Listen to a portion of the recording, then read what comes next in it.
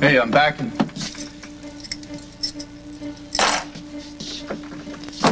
Katie?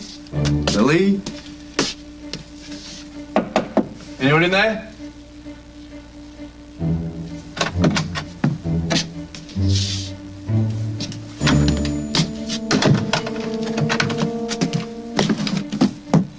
No notes and...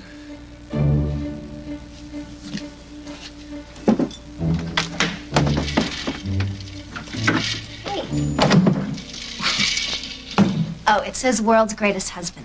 At least that's what the guy at the souvenir stand said.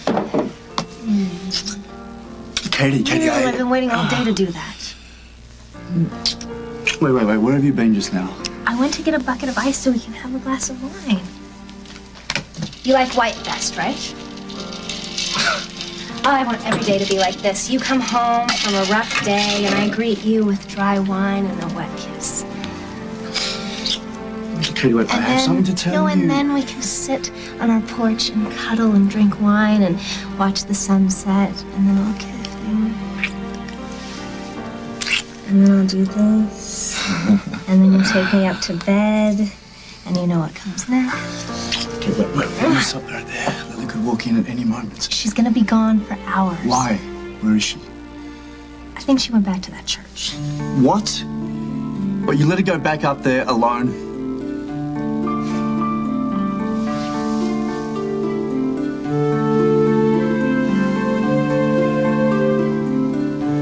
I don't want to hurt anyone, but I am a man of my word. So you had to deliver Damien to me as promised, or I will kill your husband and son, as promised. Somebody there? Holden? Luke?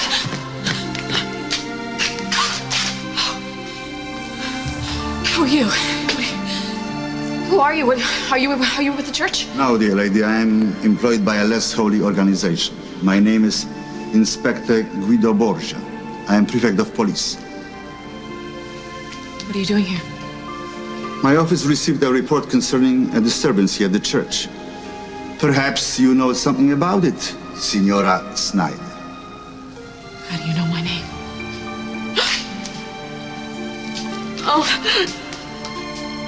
Oh, please tell me. Please tell me that that's not... Friar Domenico. The deceased, Friar Domenico. You did know the man, did you not? Oh. No, I've never heard of him. Then I assume you do not know how he died.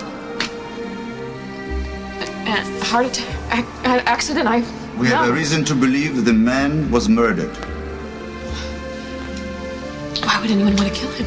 Before we get to that question, why don't you answer my question and tell me why you are really here?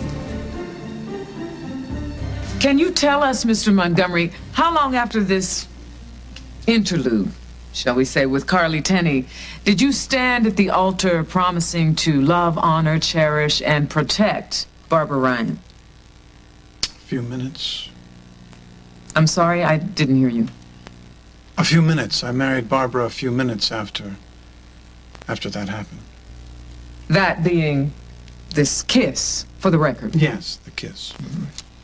So, the marriage vows you made to Barbara Ryan only minutes after this photograph was taken weren't really vows at all. It was just a casual lie. Objection, Your Honor. The district attorney insists on drawing conclusions. Withdrawn. Well, let the jury draw its own conclusions. All right, let's stick to the facts. Fact number 1, you've admitted to cheating on your first wife. Fact number 2, you had no qualms about cheating on Barbara Ryan. So-called fact is not in evidence. Withdrawn. Fact number 3, you tampered with your son's trust fund. Is the district attorney delivering a filibuster here, or is there actually a question somewhere? Ms. Griffin, do you have a question for this witness? Yes, Your Honor, I do. A very simple question. With all the multiple instances of lying and cheating you've acknowledged in this courtroom, why should anyone believe you now when you say you did not try to murder Barbara Ryan? Don't, Craig, don't take the bait. Because I didn't do it! Huh? I have made my share of mistakes. Bad choices, but I would never contemplate murder. correct me if I'm wrong, but a few years back, did you not plant a car bomb intended to murder a man named Steve Andropoulos? Objection, Your Honor. Whatever has been dredged up from the dim past is clearly prejudicial and should have no bearing on the matter at hand. Your Honor, he opened the door. I walked in. Sidebar, Your Honor. Come forward, both of you. And quiet down. We need to be able to hear ourselves think.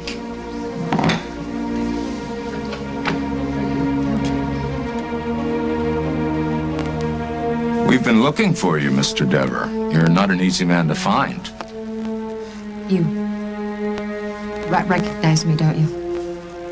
My name's Hal Munson. I can explain what we're doing here, Mr. Dever. You hurt me. Yes. Yes, she did. And she feels really awful about it. And she's very sorry that it happened, right, Emily? Oh, right. I'm very so sorry. You wanted to hurt me with those scissors. Well, Mr. Dever, you didn't give her much choice, really. She had to defend herself, you understand? It was her own fault. If she'd minded her own business, I would have left her alone.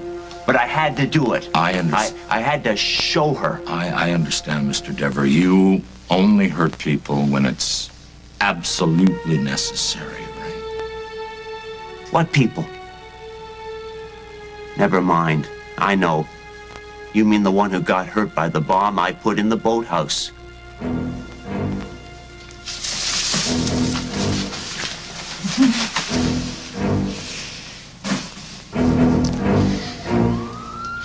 Julia,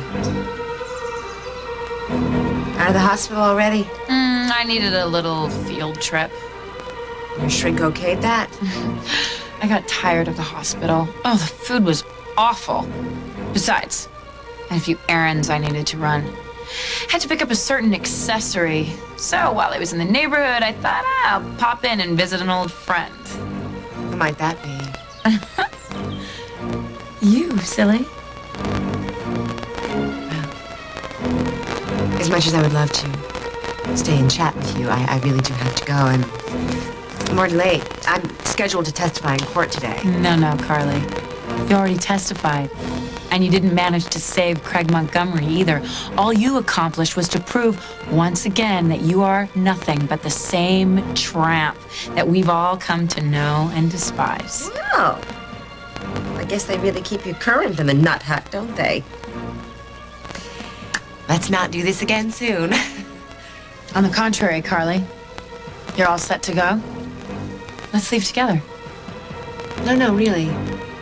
Go on ahead. Come with me, Carly.